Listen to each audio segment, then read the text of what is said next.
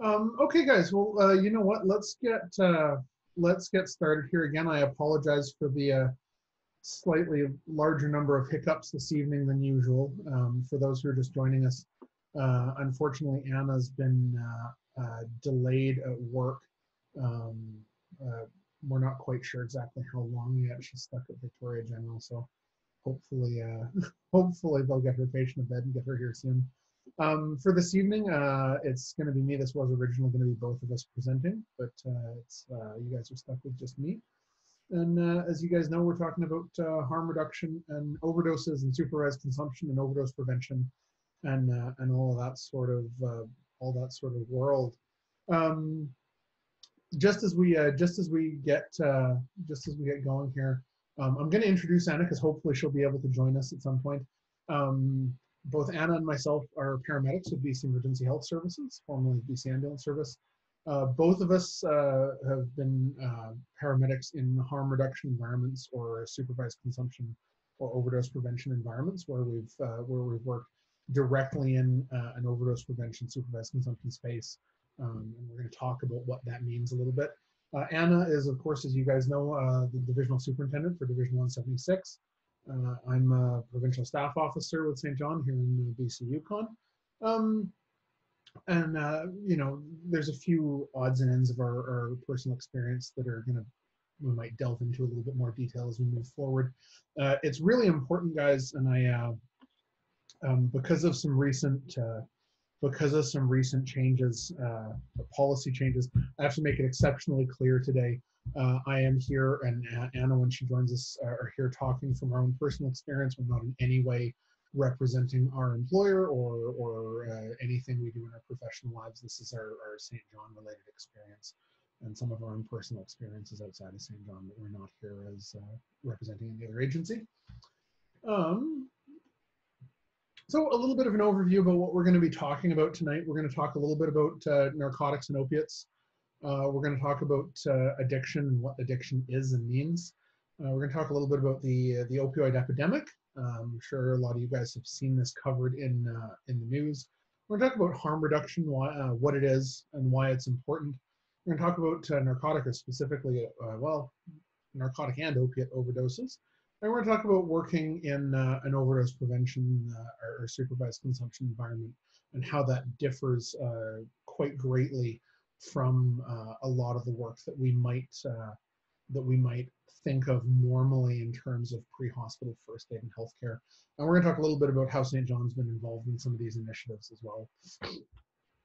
Opening up a little bit, guys, narcotics, what are they? The word narcotic, and you're going to have to pardon me, guys, the first 20 odd slides here are Anna's slides, so if I'm a little bit unfamiliar with them, it's because I didn't write them.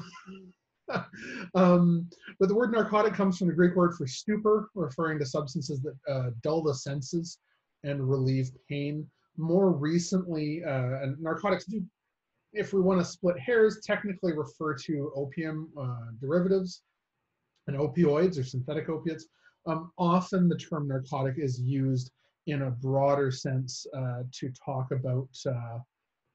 to talk about many categories or families of illicit drugs. This is the sort of technical definition. What drugs fall into that opiate family or opioids, both organic and synthetic? Codeine, this is one of the ingredients in Tylenol 3s. Heroin is a fairly well-known substance that's been used for many centuries. Morphine, often branded as Cadian or MS-Contin, OxyContin. Tramadol, oxycodone, Percocets, OxyContin, hydrocodone, Vicodin, Lortab, meperidine or Demerol, hydromorphone, dilaudid fentanyl, which is very well known these days. Fentanyl is a very particularly potent, very strong opiate that has a very strong effect. And methadone. Methadone is something I believe we have a couple slides on that later, talking about how methadone, opiate antagonist therapy, can help people who are suffering from opiate addiction move past that addiction. So how do narcotics work? How do opiates work? Well, cells have, and we're going to do a little crash course in cellular biology here. The way in which cells receive signals from chemicals outside of the cell, in the cell wall, or something called receptors. Chemical information from other molecules comes and binds to the receptor on the outside of the cell wall, which then triggers a chemical reaction inside the cell, which then changes the way the cell functions. So it's sort of like having a little window. If you imagine, if you go to gas stations late at night and there's a little window where you can talk to the guy through the gas station, that's kind of like a receptor. You can go out and talk to the guy through the window, and then whoever the employee is can go and get you whatever snack food or whatever it is you're looking to get from inside the station, accomplish some actions inside the station, and so forth. So receptors, opiate receptors, are the gateway between the outside of the cellular world and the inside of the cellular world.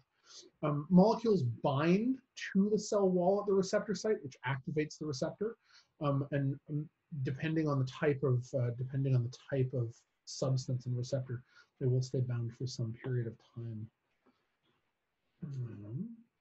So in terms of natural versus artificial agonists or receptors, agonists mean things that make them do things.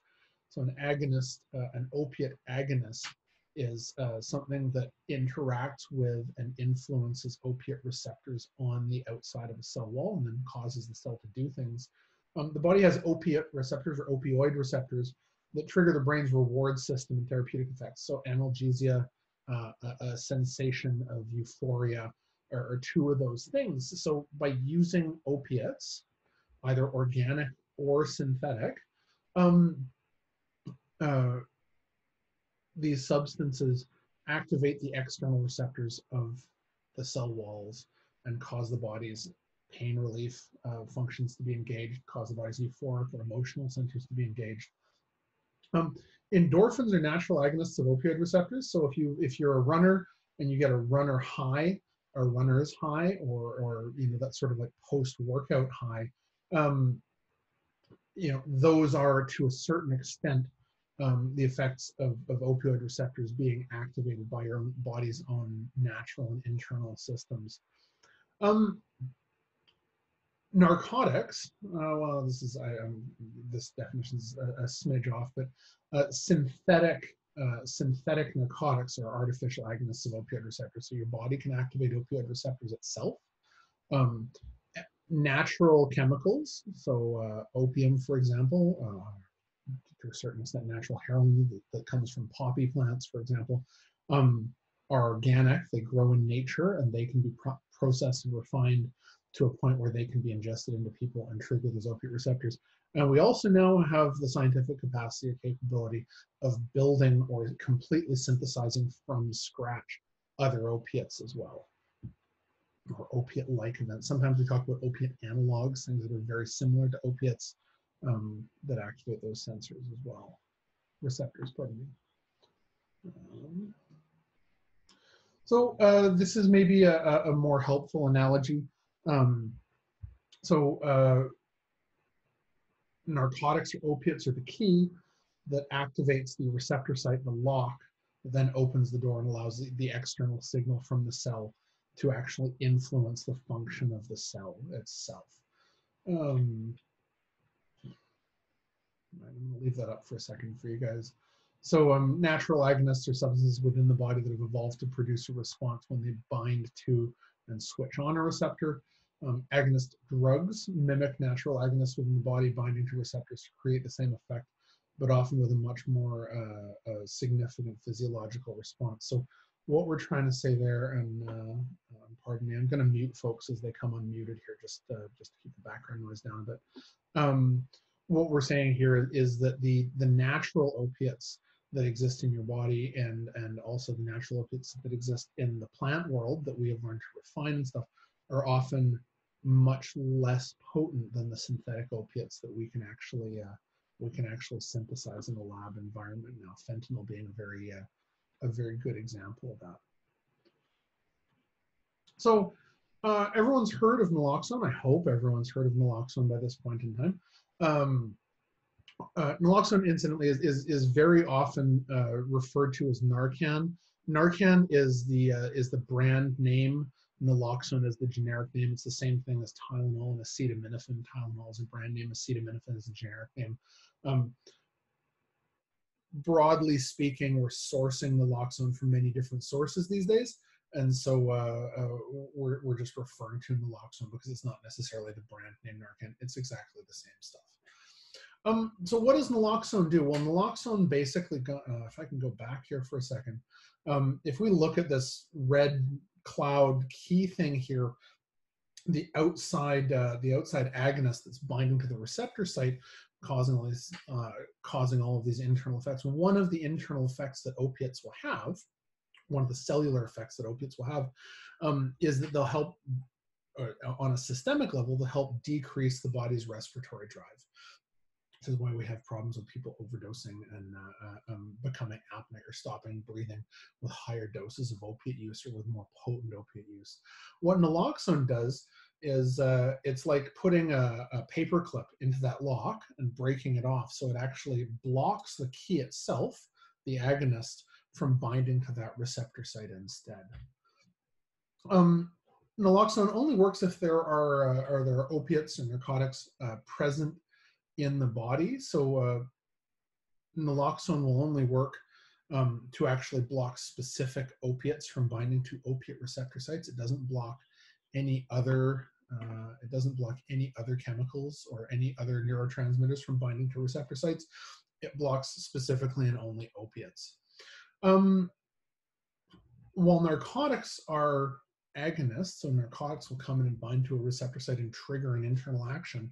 The difference with naloxone is naloxone comes and binds to that receptor site, doesn't cause any kind of cellular action, and prevents other agonists from binding to the same site. So it basically shuts down that cell or that system's capacity to receive opiate agonist information or neurotransmitters and act accordingly. So this is maybe a good example. And again, I apologize, guys. I'm seeing a lot of these slides for the first time myself, so you guys bear with me for a sec here.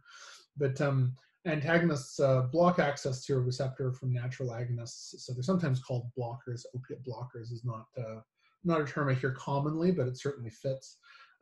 Antagonists work by binding to a cell's receptor and blocking access to the receptor. So as you can see, the orange antagonist has blocked the receptor site, preventing the red agonist from accessing that site and triggering a response. And different types of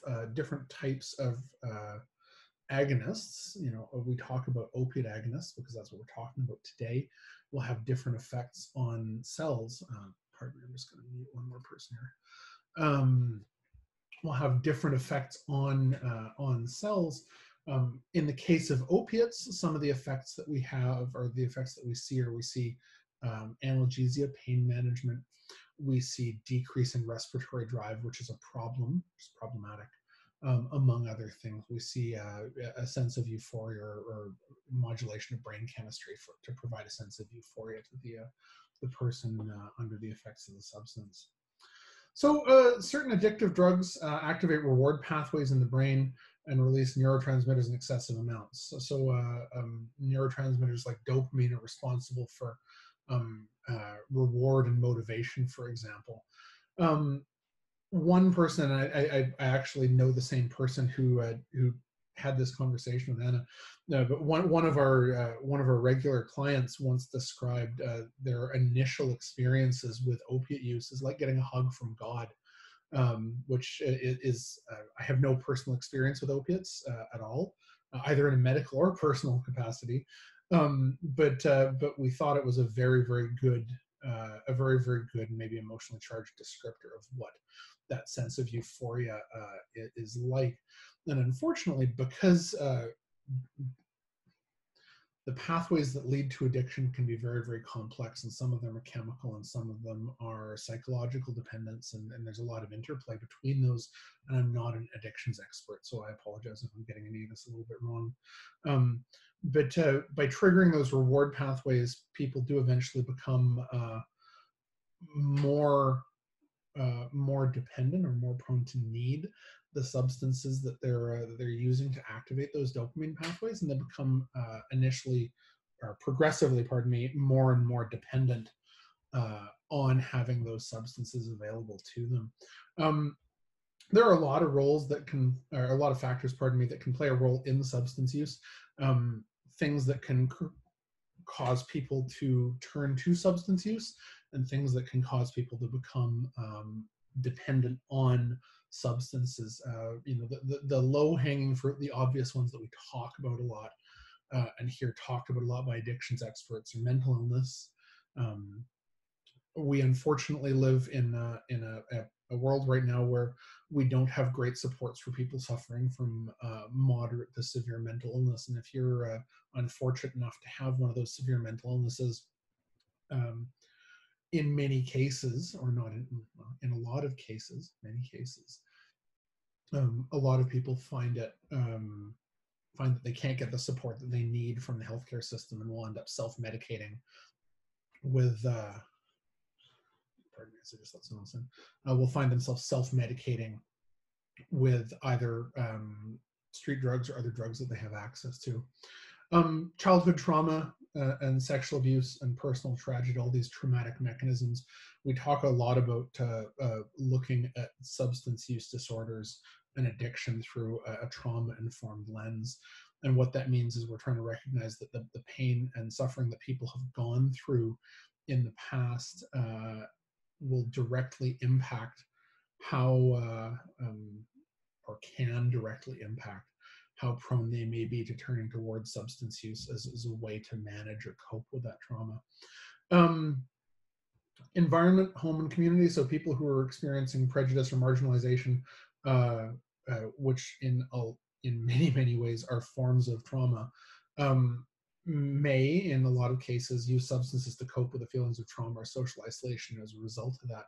That's part of the reason that we see people who are in marginalized groups, who are in ethnic minority groups, may sometimes, in some situations, be more prone, I shouldn't say ethnic minority groups, but people who are in marginalized ethnic minority groups is maybe a more appropriate way to put that, may be more prone or overrepresented in groups that experience addiction. Often people are searching for a release of numbing or physical or mental pain, and this goes back to people who are not having their needs met by the existing healthcare system, whether it's the existing physical healthcare system or the existing psychiatric or mental healthcare system. Please keep this stuff in mind when you're working with these populations. That a lot of these factors come into play with folks, and that it's very rare to non-existent, I would say, to meet individuals who use substances for only one reason or have developed addiction because of only one cause. Almost always addiction and substance use stem from multifactorial backgrounds, often including many or all of these factors. The opioid epidemic. I think everyone's heard of the opioid epidemic. For those of you who might not be in BC, we've been particularly hard hit out here on the West Coast. I know we have a bunch of people visiting us or joining us from Ontario this evening. In 2016, BC's provincial health officer declared a public health emergency after a significant increase in drug-related overdoses and deaths. We're going to look at some numbers in just a second about this. But what we saw is, if you guys have a look at this chart, I didn't realize Anna had included this table because I've included this table in one of my slides later. But what we've seen is a drastic uptick in deaths from illicit drug toxicity. And this is a coroner service report table, and we have at the very end of this presentation there'll be some slides with references and citations and stuff to give you links to this stuff. But you know, in 2010 we saw in British Columbia 211 deaths secondary to illicit drugs. And illicit in this context is talking about really anything that was procured, I believe, anything that was procured outside of normal sort of pharmaceutical or healthcare environments. 2011 saw 295, 2012 saw 270. Fast forward to 2018, 1,546. That's a pretty steep increase. 2017, 1,495.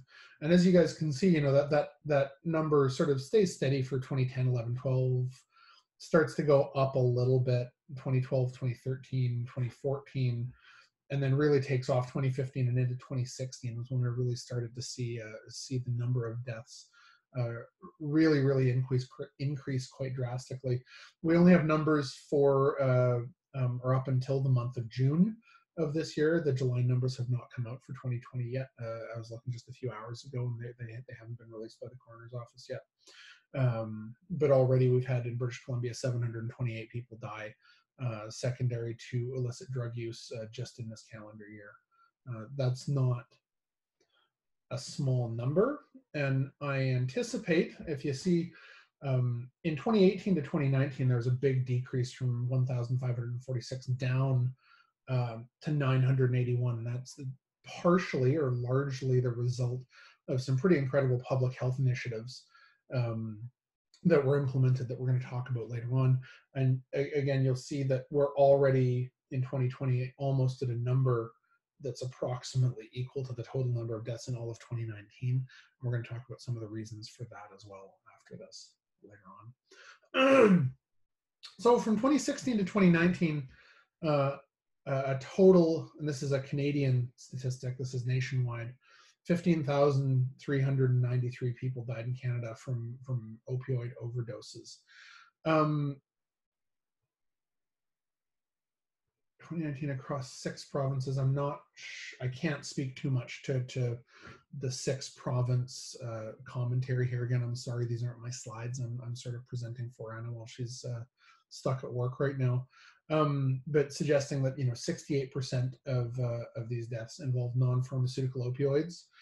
21% of the deaths involved only pharmaceutical opioids. So people who were for whatever reason using prescription drugs in a way that resulted in their death. And 9%, about 1 in 10 deaths, involved a combination of both pharmaceutical and non-pharmaceutical opioids.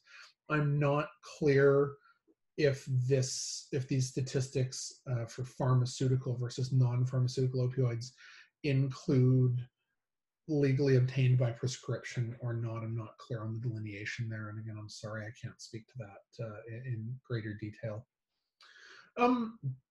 So in terms of, people often ask about this, people want to talk about, well, how bad is that compared to other causes of death? And this is maybe a good chart to look at to help indicate that. So the solid line here, and I don't think I have an easy way to wave my pointer around because I'm just doing this on one computer right now, or one screen. But that solid line that goes way up to the top of the graph there, that's the number of illicit drug deaths. The little dotted line is the number of suicide deaths. The dashed line below that is motor vehicle incidents. MVIs seem to hover at about 300 deaths per year. For every 1 person that is killed in a car crash every year in British Columbia, we are currently seeing about 3 to 5 times that many people. So for every 1 person, there's between 3 and 5 people. Every 1 person that's killed by a motor vehicle incident, 3 to 5 people are killed by opiate overdoses. And then we see homicide and prescription drug deaths down at the bottom.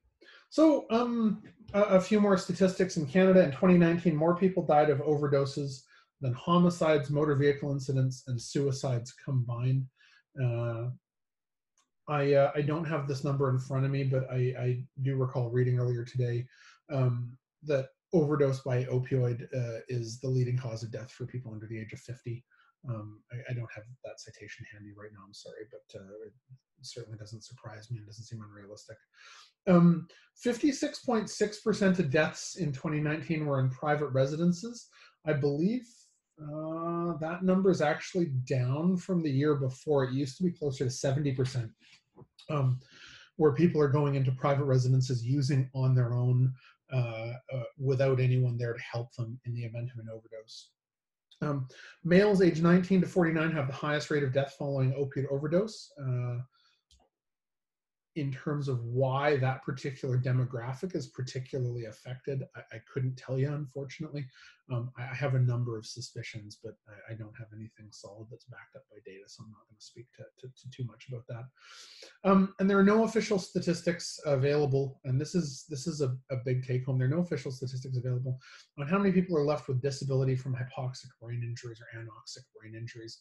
So how many people survive their overdose event, and in some cases multiple overdose events, but are left as neurologically disabled or crippled as a result of those events. And we don't have great numbers on that, unfortunately. So why do we have an opioid epidemic? Well, narcotics can be highly addictive. Opioids can be highly addictive. For several decades, narcotics were liberally distributed for all kinds of pain. And this is, there's a whole bunch of reasons that we don't have time to really go down the rabbit hole on today, unfortunately, where opioids were very, very widely prescribed by physicians, by the healthcare system in North America for pain management of everything from back pain to post-operative recovery to sort of anything else where people were feeling pain or discomfort. In 2018, 1 in 8 people were prescribed opioids, totaling 4.6 million Canadians. That's a lot of Canadians. Oh, we have an Anna joining us. Maddie, come here. No, Maddie, the dog, is also joining us, but she doesn't want to appear on camera right now. I'm like 1 slide away from finishing your slides. I'm just going to keep going. That's okay. I'm getting a thumbs up. I'll let you log on. If I like you enough, I'll let you through the waiting room.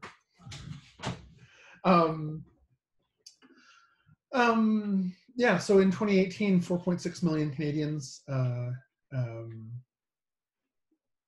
were prescribed opiates. That's a lot of people. That's a lot of people. I'm seeing a couple of questions here from Thomas Finn. Thomas, I'm going to come back to your questions later on, just because I'm still, until Anna gets in here, I'm still sort of running this on my own right now. So why do we have an overdose epidemic? Well, we have a prescription epidemic, which has increased opiate use, and in many cases, increased people's exposure to opiates. In many cases, people have not been appropriately managed by the healthcare system with their opiate use. Either they haven't had good oversight by physicians, or they've just been prescribed their opiates and sort of left to their own devices. More prevalent exposure to narcotics, I'm not quite sure what Anna's trying to get at there. People will get cut off and turn to other sources for the medication. So some people might be prescribed opiates, and then for whatever reason, either the doctor becomes concerned, or they just fail to go and renew a prescription, or other reasons, might have a sudden discontinuation of their prescription medication that results in them turning to alternate sources. Of course, as you guys, I'm sure, are all aware, if someone has become dependent on opioids and then suddenly stops them, they can go through really significant withdrawal symptoms. And unfortunately, going cold turkey, as it were, off opiates or opioids can be a very, very difficult thing. And so if people lose access to their prescription opioids, they'll often turn to other sources that can result in accessing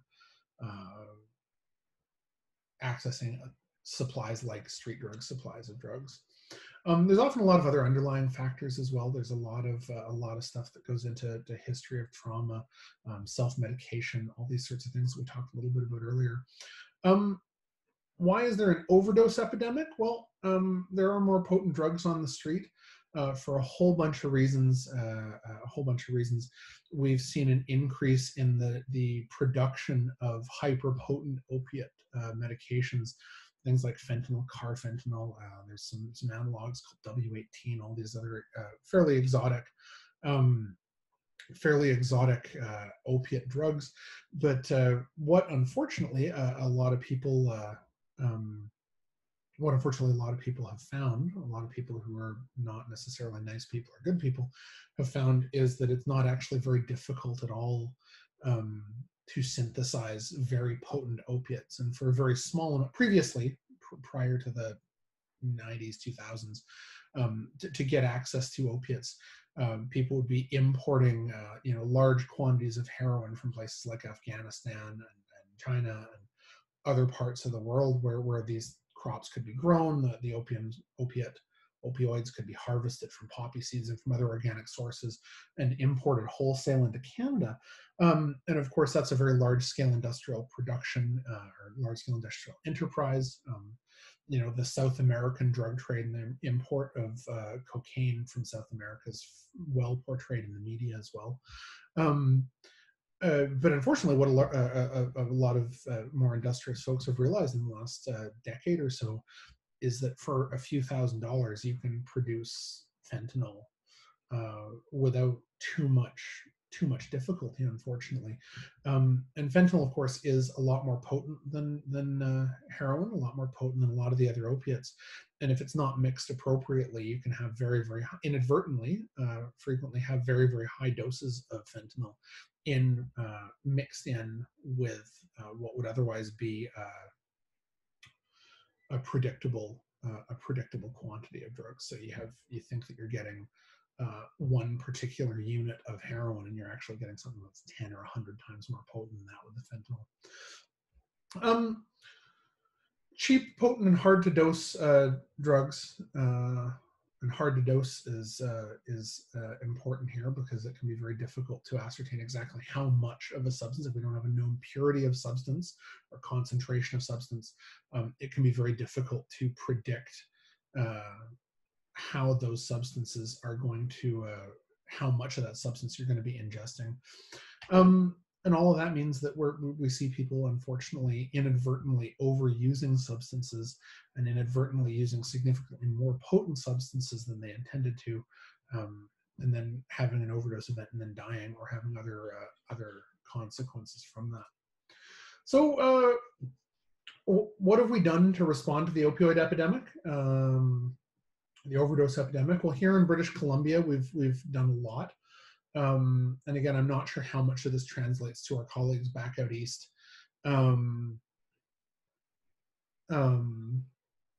We've provided take-home naloxone programs. The BC Centre for Disease Control has provided a take-home naloxone program where they've provided naloxone kits and training for people, so that if people are going to be using substances, and I should clarify as well, pardon me, we are also seeing a lot of what people believe or trying to purchase as non-opiate substances, also containing high potency opiates as well. So we see a lot of people who are trying to purchase either stimulants, crystal meth, cocaine, other substances that have fentanyl mixed into them. And the reason that fentanyl is mixed in is, again, a very complex set of reasons, but generally speaking, it's to try and increase the potency of the drugs that are being sold, and it's not always being mixed in a very detail-oriented way, unfortunately.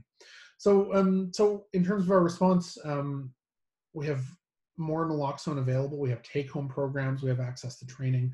We have access to online training. We have access to peer training, and we've seen a large number of groups rise up to the challenge of providing that training to the general public, St. John included. If you want to do a naloxone administration course, St. John is one of the many ways or many groups that you can access to take that training. You can also do online training at towardtheheart.ca, spelled just like it sounds, where you can go and learn how to administer naloxone online. I believe it's like a 20 or a 30-minute course or something like that. I haven't looked at it for a little while, but in 2017, British Columbia implemented, no, I think it was Canada, actually, pardon me, I believe it was Canada, implemented or enacted the Good Samaritan Drug Overdose Act. What that does is it provides legal protection for people calling 911 during an overdose. Previous to the Good Samaritan Drug Overdose Act, there were incidences of people not phoning 911 when someone overdosed, because everyone at the site had been in possession and using drugs. And the people who had not overdosed were very worried, and in many cases, in some cases rightfully so, that they might be arrested for possession of illicit substances as well. So the Good Samaritan Drug Overdose Act provided legal protection for people calling 911 during an overdose. says that if you're calling 911 for an overdose, you cannot be prosecuted for possession of a controlled substance when you seek support. The idea or the goal of this is to reduce fear of prosecution if police attend a call for help. Very often police will attend, because of the nature of these events, very often police will attend overdose events. Less so these days. For a while it was a very, very commonplace thing to have police attend as well, and we're seeing those numbers go down. And guys asking questions in the group chat, I do see your questions coming up. My plan is at the end of this to basically just scroll back to the top and start scrolling through your questions. I'm not ignoring you. In response to the opioid epidemic, so what else has BC done? Well, here in British Columbia, we've had overdose prevention sites and supervised consumption sites. What's the difference between those? Well, overdose prevention sites are sites where people can come to use substances under the supervision of some form of healthcare professional or person who can help resuscitate you if you overdose. So many overdose prevention sites have someone who's just taken an naloxone course and may not have any formal healthcare qualifications or skills. Some overdose prevention sites are staffed by paramedics. St. John here in Victoria had quite a few of our off-duty paramedics, and a couple of EMRs helped staff one of British Columbia's first overdose prevention sites here in Victoria back in 2016 through to 2018, I guess, when the pod closed, and talk about that. Supervised consumption sites are a little bit, for lack of a better phrase, a little bit beefier. They provide additional services. So a supervised consumption site will provide medically supervised consumption. So you can come in, bring your own drugs with you, come in to use a supervised consumption site with a qualified healthcare professional on site to resuscitate you if you overdose. But supervised consumption sites will, and you can do that without being prosecuted for drug possession. But you will also have access to counseling, access to detox and rehab, access to social workers who can help with housing needs, things like that are particularly important to marginalized and street level populations or street involved populations.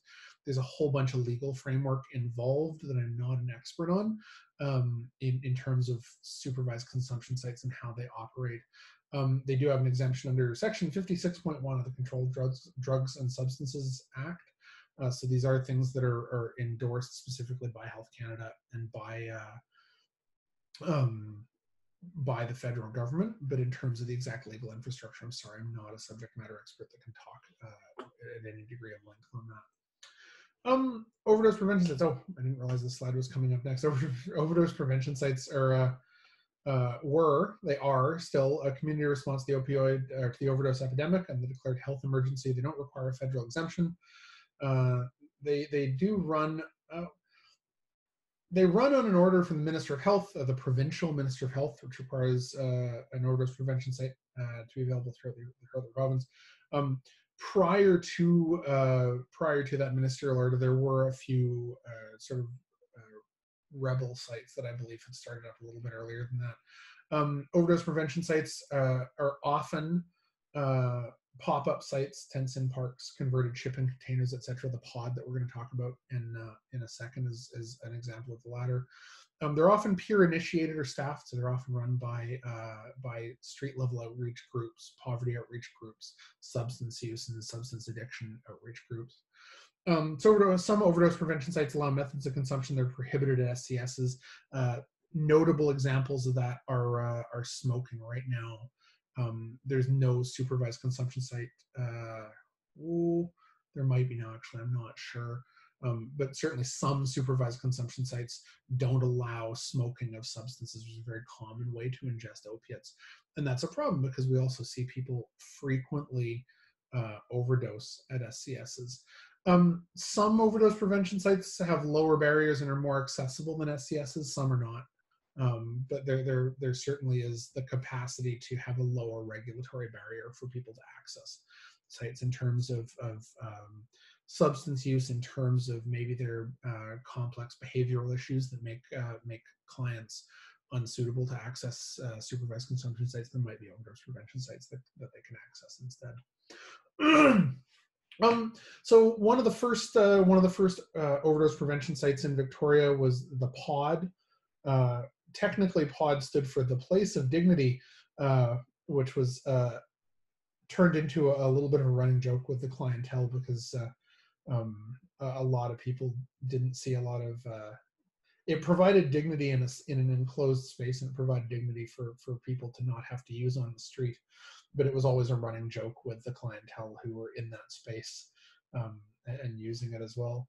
So the Pod was a shipping container, literally a modified shipping container.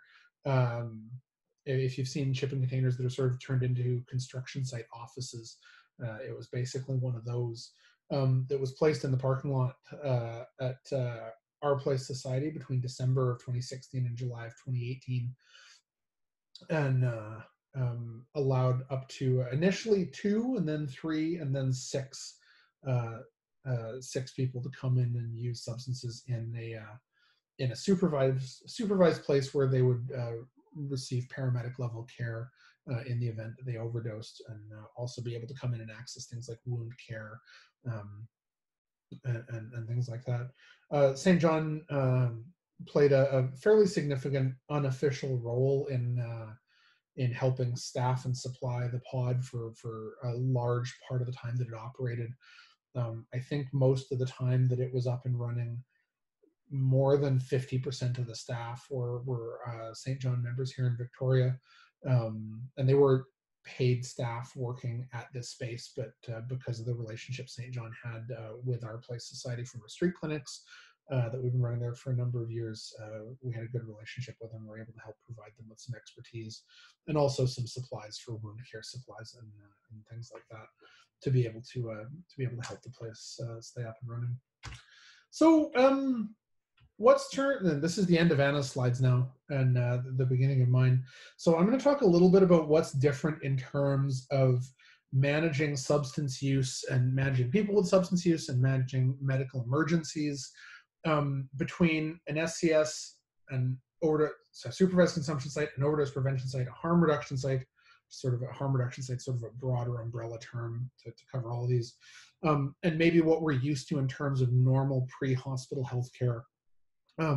In terms of overdoses or street overdoses or private residence overdoses or whatever. So we're going to talk a little bit about language, open drug use, harm reduction equipment, bystander involvement, proximity, use and overdose, and what respect means and why that's important to a lot of folks. The respect one's one of my favorite slides here, I think.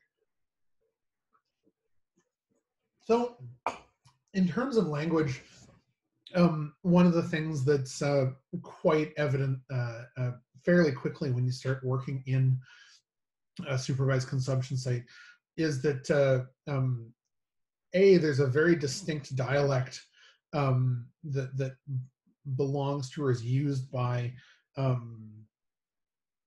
substance using populations, particularly street level substance using populations. That dialect varies regionally. A couple times in previous versions of this presentation, we've provided sort of a glossary of this word means this, and this word means this.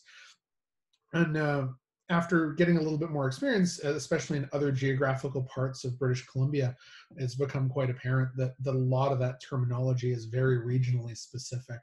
Some examples of street language are, down refers to, generally speaking, opiates, but any kind of sedatives. So benzodiazepines would be considered down.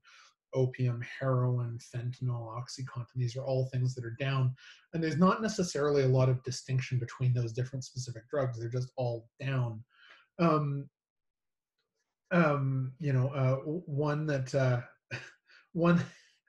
that still gets me is that pants, like the garment that one would wear on their lower limbs, it is a street term for opiates because it's down, it's below the belt. That I still, it just cracks me up a little bit that's a piece of local vernacular that's developed. Profanity is fairly common and not a sign of disrespect. So it's important to recognize when you're working in these spaces or working in these environments that that the use of profanity is very common and is not, generally speaking, in and of itself um, a mark of either disrespect or discordiality, for lack of a better word. Something I did learn myself, and I think Anna, and probably I think Ross Nichols has joined us in this talk as well, would probably agree with me on, is that if you're working in one of these spaces and you don't know what a word means, people are normally very, very happy to just answer questions. If you're not sure what something means, just ask. And there'll probably be a few cuss words involved, but you'll also probably get an explanation. If someone's talking about side and you don't know what side means, ask them, and someone will say, "Oh, that means expletive, expletive, expletive meth," um, uh, and then you'll learn that side means meth. Um, so other things that are a bit different working inside a supervised consumption site. Certainly one of the things that took me the most time to get used to when I first started working in an overdose prevention site was being in and around open drug use. By nature of what the sites are, consumption is usually in the open. People will come in and try to smoke substances inside OPSs and SCSs and other harm reduction sites, and that's unfortunate. Because a lot of these sites, they're not geared for smoking because of the off-gassing of the substances, and we don't want the staff to be affected by the substances that are being smoked. But people want a safe place to use their drugs where they won't be hassled by the police, and where they'll be safe if they overdose, and there'll be someone to care for them. So people will come in and try to conceal the fact that they're smoking. But other than that, generally speaking, consumption is pretty open. It's the purpose of the site. Social and bystander involvement has a bit of a different dynamic than street or private residence environments. When providers respond to overdose emergencies at private residences, at parties, at social events, and things like that, very often there's some degree of what's the right word to put this? Depending on where you're going, there can often be a degree of someone who tried to conceal their substance use and snuck off to a bathroom to snort a line of cocaine or to use some other substances and then had an overdose event, or was somewhere in a backyard or around the back of a building having a smoke by themselves or something like that. Certainly in supervised consumption overdose prevention sites, bystander involvement has a very different very different flavor, if you will, to it. Everyone who is there for the express purpose of using illicit substances. Very often people are there with their friends or colleagues or people that they're friendly with. It's important to remember that social dynamic still exists, even in the context of someone having a medical emergency. People become very, very agitated and worried about their friends. People who are very, very agitated and worried about their friends may also be high on substances at the time. And that can lead to some very agitated and potentially escalated interactions at times, where you're trying to provide care to one person who's just had an overdose event in front of you 5 feet away, and their best friend or close colleague or romantic partner is 5 feet on the other side of them, absolutely losing their mind, or maybe just a complete stranger who's also interjecting with advice on how you should be managing that overdose. So it can be a very, very charged environment at times. It's important to remember, and this is something, again, that these harm reduction sites exist for the express purpose of providing a safe space for people to use illicit substances that they might be at risk of overdosing from. And it can be a real change in gears for pre-hospital healthcare professionals to differentiate between use, overuse, and overdose, and how and what you should do to respond to each of those things. Someone who uses opiates becomes lethargic, becomes drowsy, has decreased but still effective respirations, and doesn't really respond to you that well for 5, 10, 15, 20, 30 minutes. That person's probably getting the intended use out of their opiates versus having an overdose event.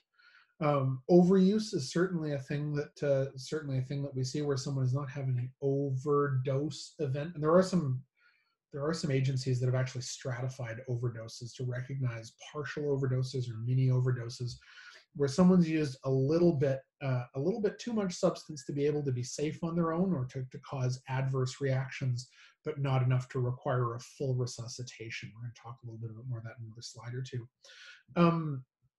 And then full on classic overdoses, where someone uses an opiate, a very high potency, very rapidly becomes apneic, collapses unconscious, is unrousable, can't be stimulated to breathe with pain stimuli, and requires assisted ventilation and naloxone therapy as well.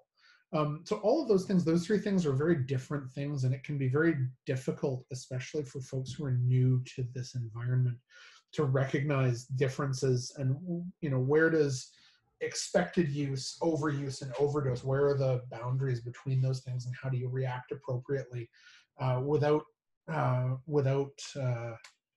Because if you overreact and stick everyone who uses opiates with naloxone, nobody will come to use the site anymore, and that's a problem. And if you underreact to overdoses, that's also obviously a problem. So trying to recognize the difference between those things can be very, very challenging for newcomers in the pre-hospital healthcare profession.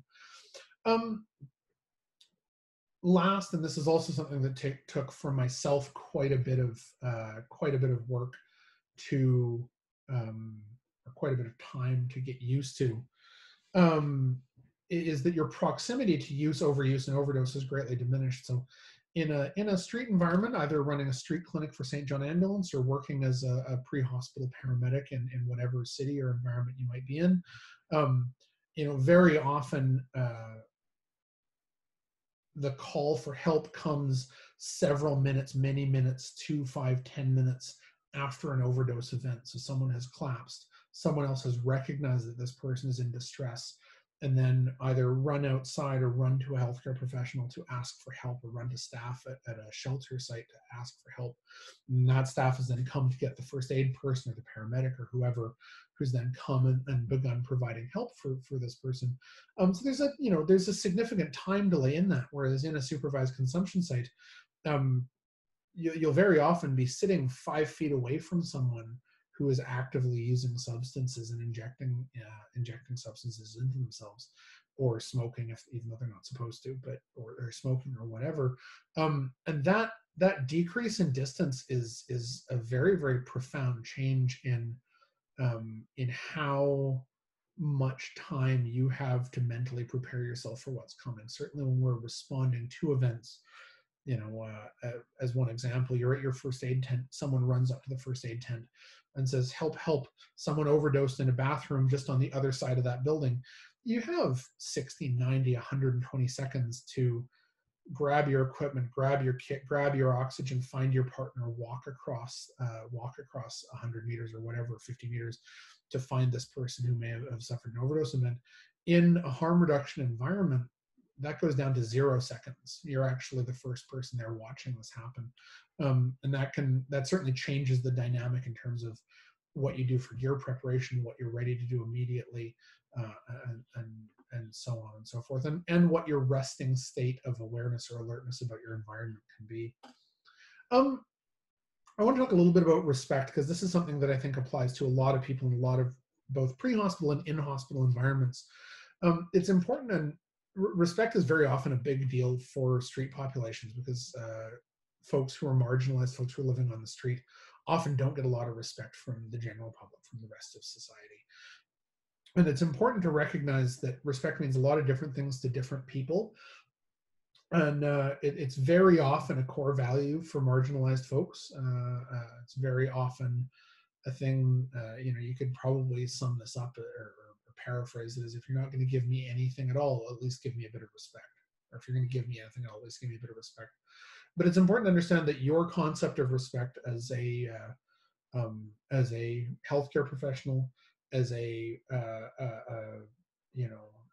middle or upper class individual who's here, middle or upper socioeconomic bracket individual who's here providing help in a healthcare setting, your concepts of respect might be very different than someone else's.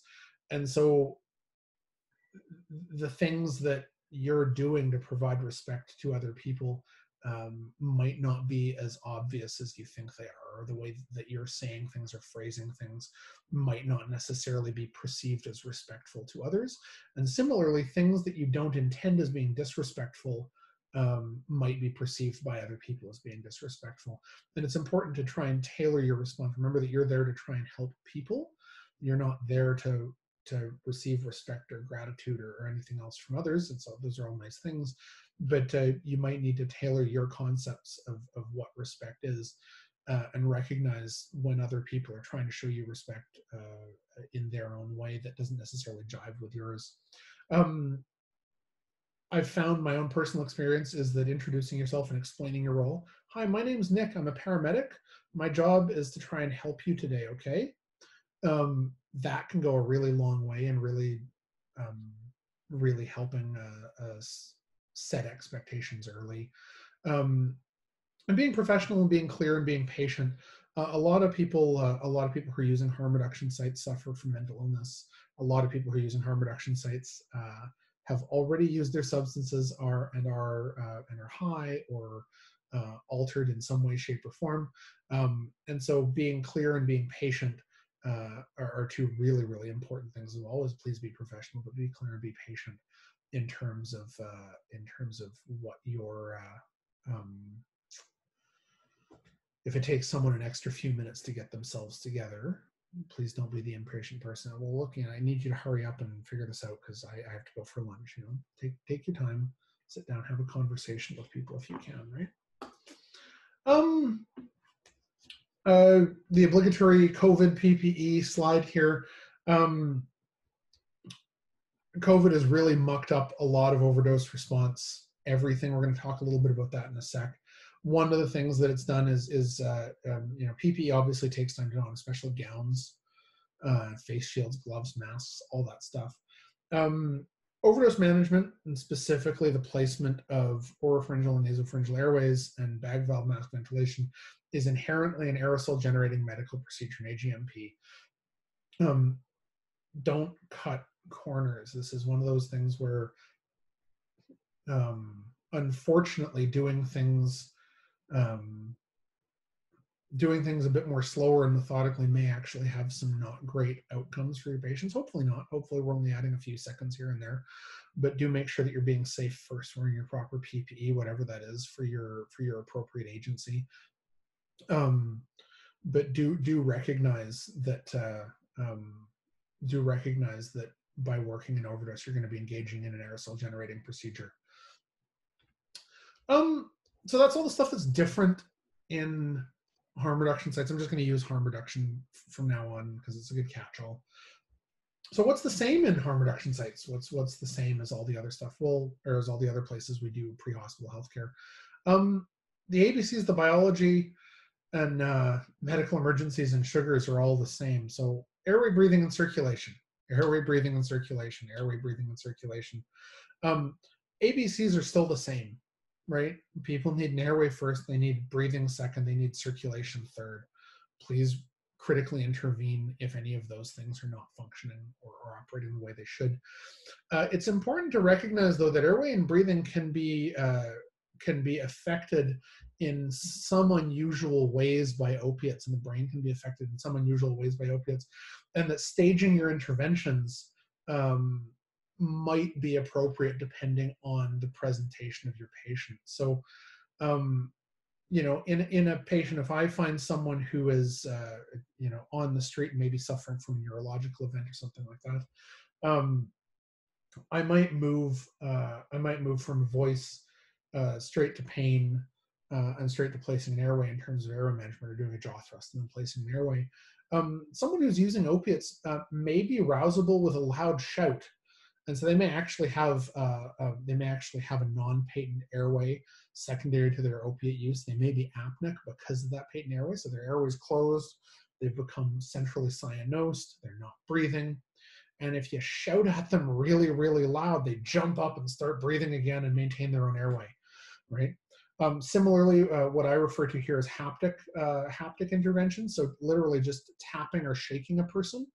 Um, Again, things that don't necessarily require the administration of a pain stimulus, but can still be very, very effective at managing people or getting people from an apneic state or a non-patent airway state back into guarding their own airway.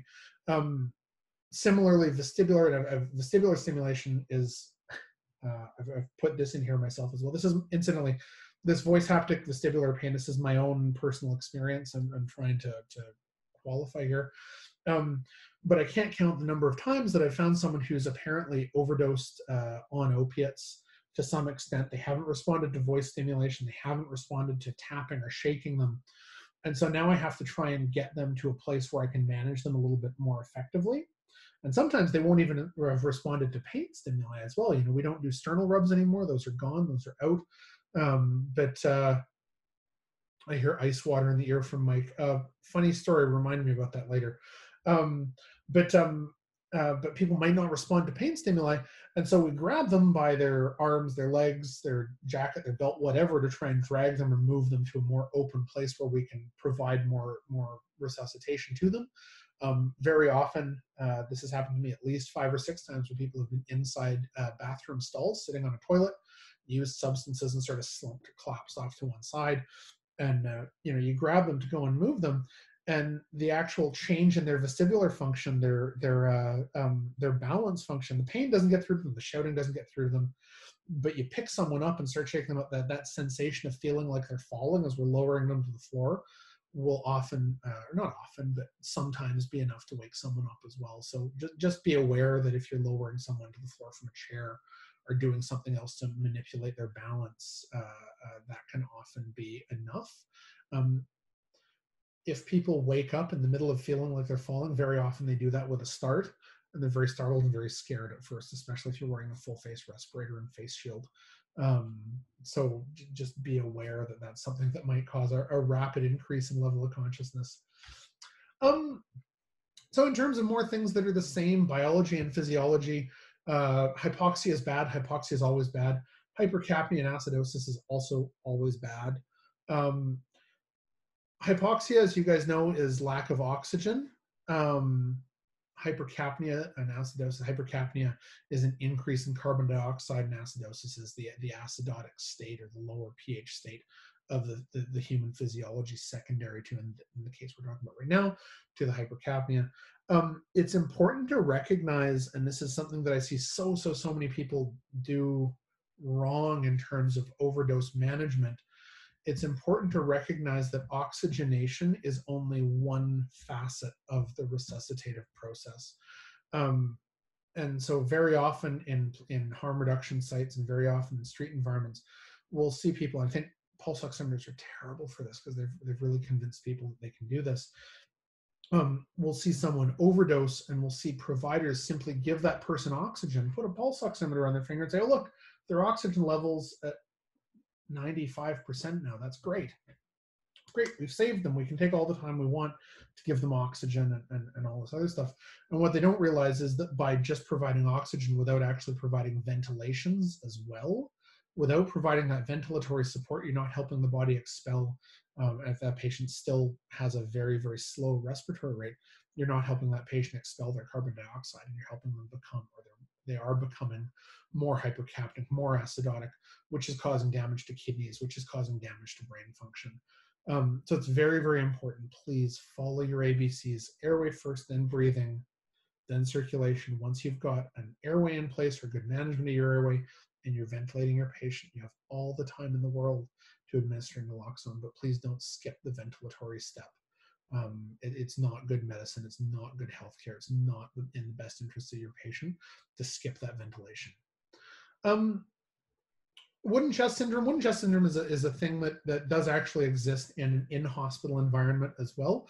Wooden chest syndrome in some very few, but I have seen this a handful of times, in very few, but a number of cases in which very, very high potency opiates have been administered or used by someone, we can actually see it's almost a tonic stiffening of the chest wall, of the muscles of the chest wall, making a patient very, very difficult or impossible to ventilate with a bag valve mask or with other means, because their chest wall, instead of becoming flaccid and apneic, they've become rigid and apneic.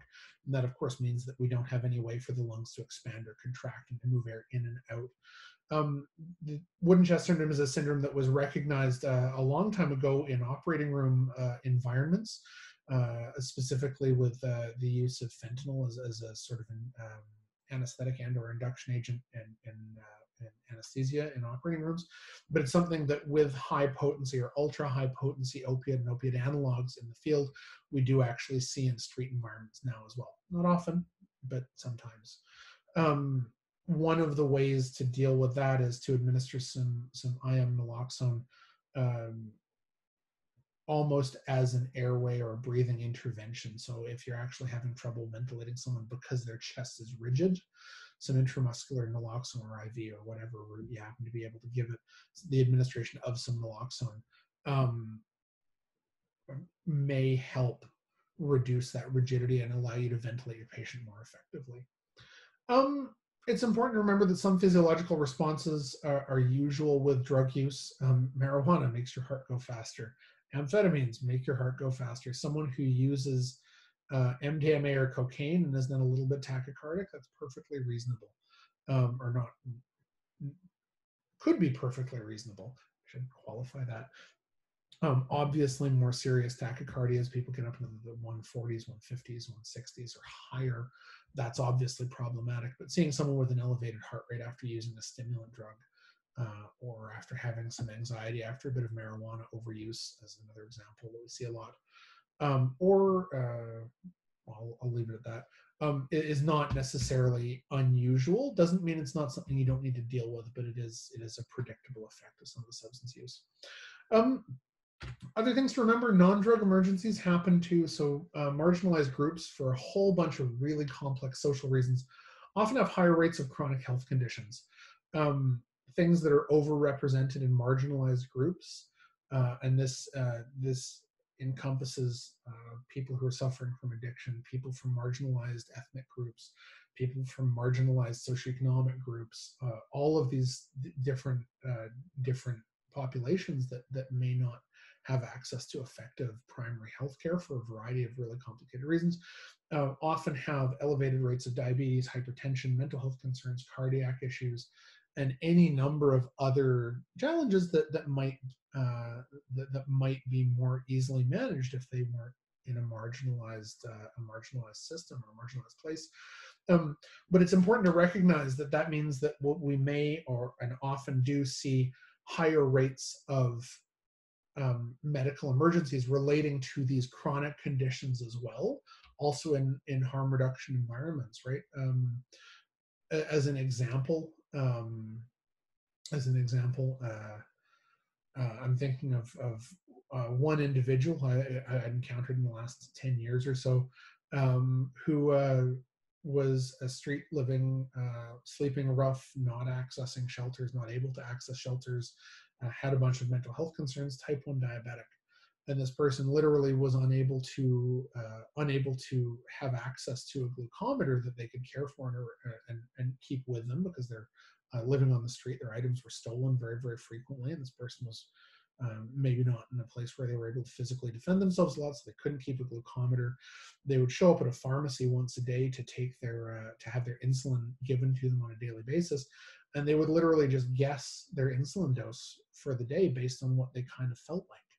And that person had fairly frequent diabetic events, diabetic-related endocrine events requiring medical intervention, not through any direct fault of their own, but because they were in a system where it's very difficult to access what a lot of other folks would regard as really basic, simple healthcare.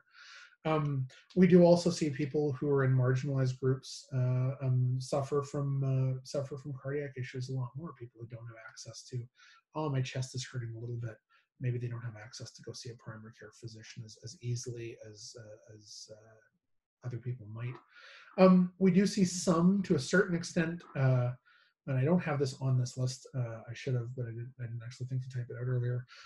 We do see some types of of medical events that are directly related to substance use. Pericarditis is an obvious one. Infection of the lining of the heart is a very common or fairly common side effect of or sequelae of intravenous drug use, especially with unclean substances or unclean needles, or just living in an unclean environment, not having great access to be able to sterilize injection sites and things like that. Can lead to infections in the blood, which can lead to infections in the lining of the heart. Similarly, we see a lot of people with cellulitis, so just general inflammation, severe infection and inflammation of limbs, especially around infection sites. And we also see a lot of people with abscessed wounds, where wounds have become abscessed again because of lack of access to hygiene facilities. Increased prevalence of skin breaks and skin tears, either sometimes from injection drug use, oftentimes just as a side effect of sleeping rough on streets. But these people will often come in with frequently severe abscesses that really do need medical attention. And it's important to recognize that someone comes in with an abscess the size of a Macintosh apple, that person is having a medical emergency and needs access to IV antibiotics. Mike's saying endocarditis. Sure. Picocarditis.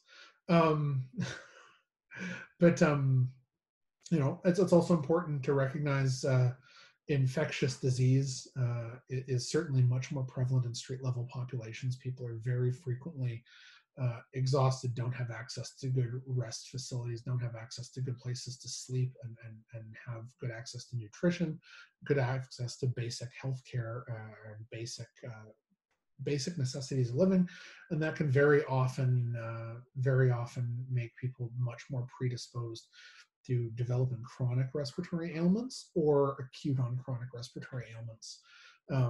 So we often see year-round pneumonias that people have that have been treated a dozen times with antibiotics and are probably completely resistant to everything now, or largely resistant to everything now.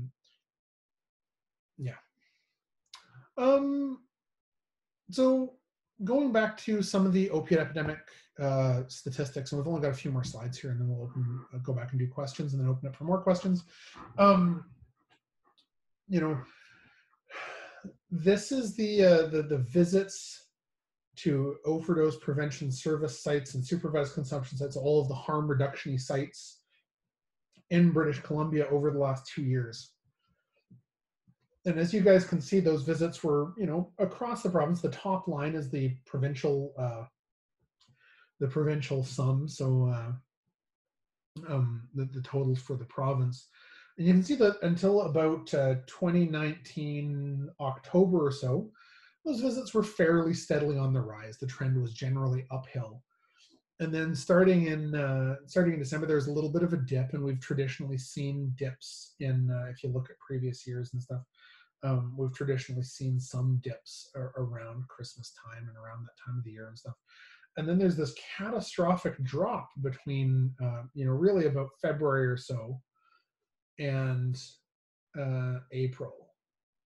And we're seeing a slight uptick. So in October of 2019, we had 79,000 visits to supervised consumption sites. And as of June, we had 37,000, so under half. That's very specifically and very directly a result of COVID and what COVID's done to the harm reduction infrastructure in this province. And I want to be very clear that I'm not in any way trying to criticize the responses of the harm reduction agencies, but it's definitely interfered with people's ability to access or willingness to access, or it's interfered with people accessing harm reduction services. So what have we seen over the same period of time? Well, from the start of 2020, this is the illicit drug overdose death rate as published by, I believe this is the BC CDC's number. We see sometime in 2020 January the numbers are on 1.5 deaths per 100,000, and that's increased 2.5-fold to 3.4 deaths. I see someone, Margaret, commenting, everyone's broke in February. I hate to say it, it's not. It doesn't have anything to do with people being broke. It's that the site started to close down and that people started to be told to social distance. I think is a lot of it. But you know, we see this in the CDC stats here, is that we've seen a massive increase in the prevalence of illicit drug overdose related deaths over the last 4 or 5 months as well. So in terms of actual hard numbers, we looked at these numbers earlier, but in May of 2019, I want to drive this home for folks because I want people to understand this. In May of 2019, we're still doing poorly. We had 88 people die. So 3 people a day, every 8 hours, someone dies from an illicit substance related death. In June of 2019, 76 people. Same thing, 2 or 3 people a day. In July, about the same. 2.5, somewhere 2.5 people a day in July. In May of 2020, we had 171 illicit substance use deaths. In June of 2020, we had 175. We don't have statistics for July yet.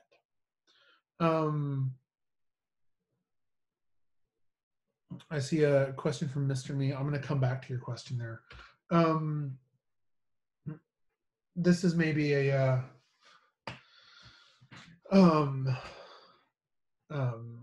this is a coroner service, BC Coroner Service data table for the illicit toxicity deaths by month. I think Anna's slides had this earlier as well. But as you can see, guys, you know, in June of 2010, we had 21 substance use related deaths. In June of 2020, we had 175. At this time of year, to the end of June in 2010, we had 97 substance-related deaths in the province. By the end of June of 2020, we had 728. That's a catastrophic and mind-blowing increase. And as you can see as well, we were making some degree of progress from sort of our peak in 2017, at least looking at the subtotal line there halfway through, and they're just above July, in between June and July. You know, at the end of June in 2017, we had 833. We're improving that somewhat in 2018. 2019 saw a fairly significant improvement, down to 543. Still 5.5 times higher than 5.5 times higher than a decade ago, but an improvement. And now we're in 2020, we're back up to 728. It's a pretty upsetting number to see. So why is this happening? Well, a whole bunch of reasons. As a result of COVID, a lot of OPS and SCS sites have closed or operate at reduced capacity or with limited services. And I'm not here to talk about which ones have or haven't, or you know, I know there's varying degrees of opinions about how much services should be reduced and all that. I'm not here to talk about any of those. At the end of the day, the fact is that a lot of the sites are running at limited capacity. Drug supply has been disrupted at the border. What that means is that with it being a lot harder to get drugs, people are either synthesizing things locally or cutting more into drugs to try and make them more potent and cut them down more, get more of a profit margin on what they do have access to. A lot of social supports are eroded or gone, so people who are maybe not, if you will, fully marginalized and really living in a high-risk situation on the street may not have access to a lot of social supports that they were leaning on as they were trying to get clean or trying to not use. And a lot of other social pressures have increased. Pardon me. I think we've seen a lot of people experience increased stress as a result of COVID over the last 6 months or 8 months or so. God, it's been 8 months now. And I think all of those things have contributed. There's probably a lot of other factors that have contributed to this. This is not an area that I specialize in. These are sort of the low-hanging and obvious fruit that are being talked about a lot in harm reduction communities as reasons, but there probably are others as well. that's all we've got, folks. I'm going to leave a couple of sources up here. I'm just going to slide through a couple of slides here really fast to put some of these sources up on the screen here.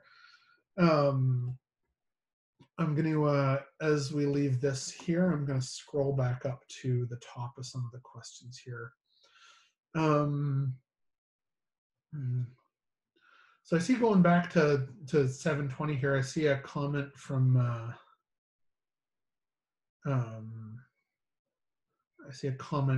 Thomas Finn. With consistent use, your brain actually decreases the amount of receptors available for activation the more you activate these pathways.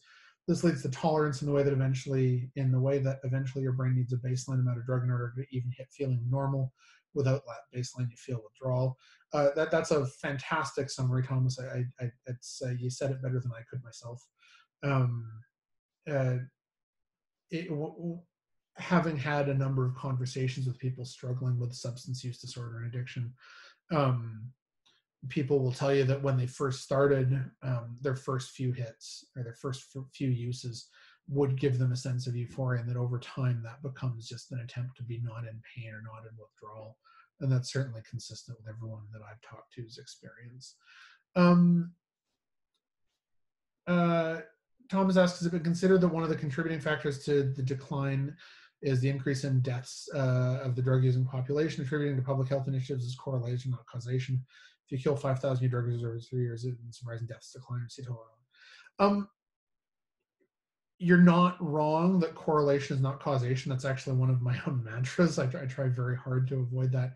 But when you look at supervised consumption site usage, for example, I don't think we've even come close to having had enough fatalities to see that impact in terms of the number of deaths also decreasing, because there's not enough people left using drugs.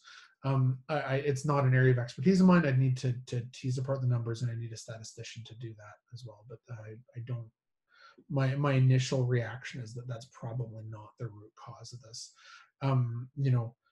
Tens to hundreds of thousands of British Columbians are substance users to some extent or another, and unfortunately, we have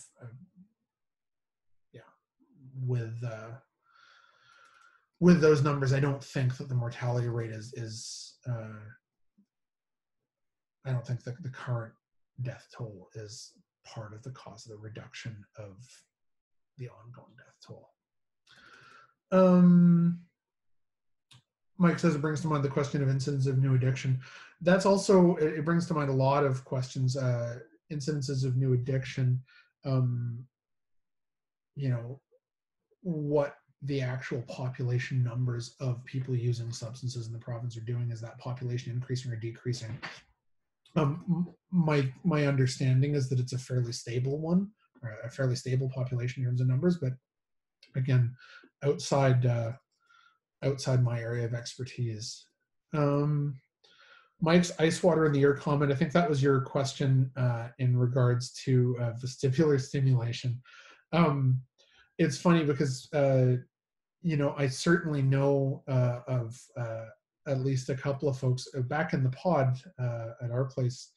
A lot of the clientele would be friends with each other and would know each other. And there were certainly a couple of jokesters who would, if they saw their friend on the nod, would get some of the harm reduction water ampules and would drip water in their friends' ears to try and wake them up, to irritate them and play a prank on them.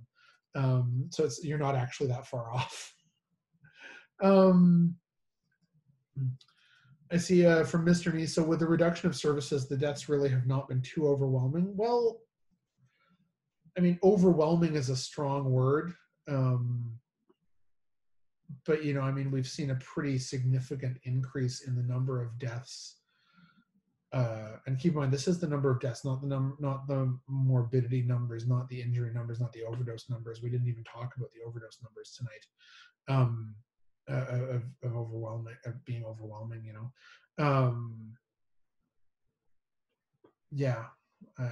Overwhelming is also a very strong word that means a lot of different things to a lot of different people, but it's a fairly strong word.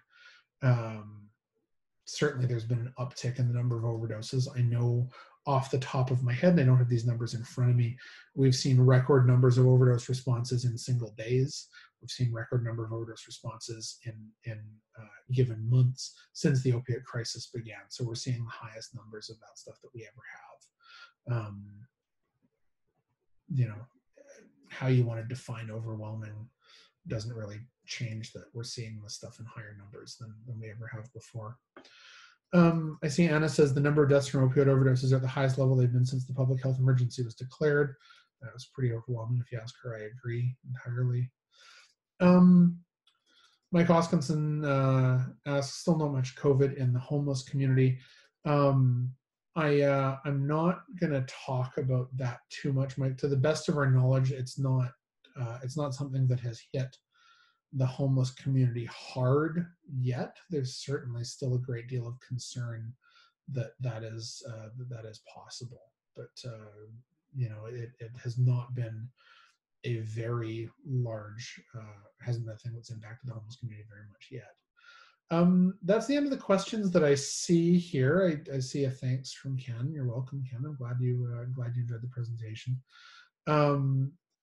Does anyone else have any questions or comments or queries or things that they would like to ask or intercede with before we?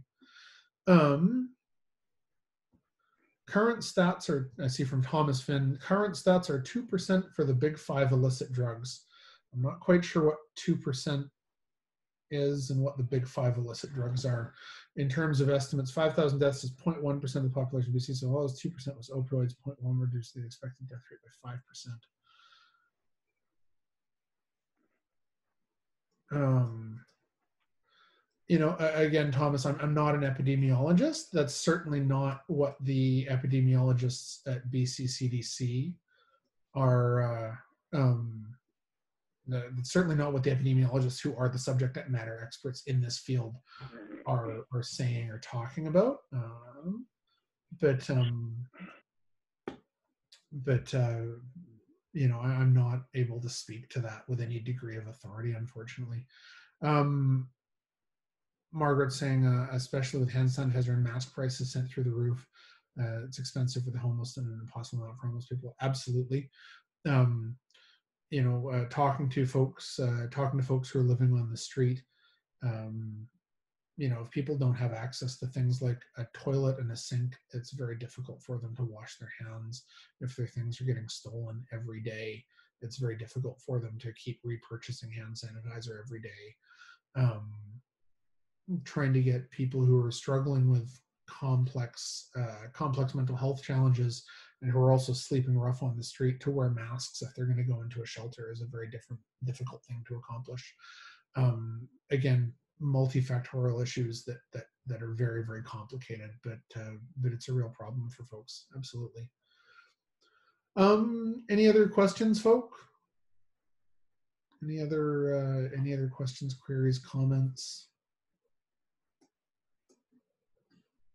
Give everyone a second here. I'm just going to slide along our slides here a little bit. In your opinion, would you say the drugs of today are more potent or less potent than the drugs that were around back when I was growing up, the 60s, 70s, where people were walking off a building? Because yeah, absolutely. That's a great question. That was a question from Gordon Goglia. Gordon, I'm going to put you back on mute here just while I answer. But you know, I think that, yeah, that absolutely they are. That's one of the things that we talked about when we talked about the difference between what used to be sort of standard or common opiates like opium and actual organic heroin like grown from plants versus fentanyl and carfentanil, the other fentanyl-like or opiate analogs now. You know, fentanyl is an order of magnitude more potent, 10 times more potent than heroin. Carfentanil is another, I forget if it's 10 or 100, but a couple of orders of magnitude more potent again. So we're now looking at substances where, you know, instead of measuring things in grams, you're measuring things in micrograms. And, you know, the difficulty in accurately measuring those things in micrograms is part of the problem as to why we're seeing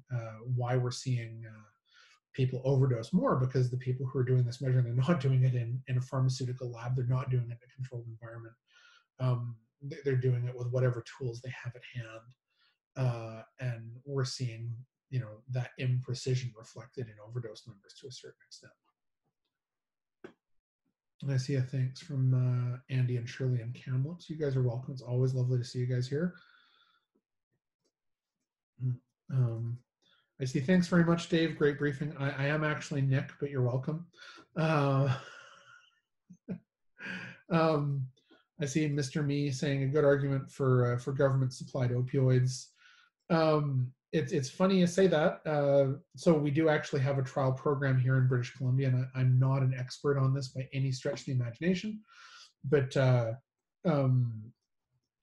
we do actually have a couple of trials in different places around British Columbia where we are actually having the government provide pharmaceutical grade.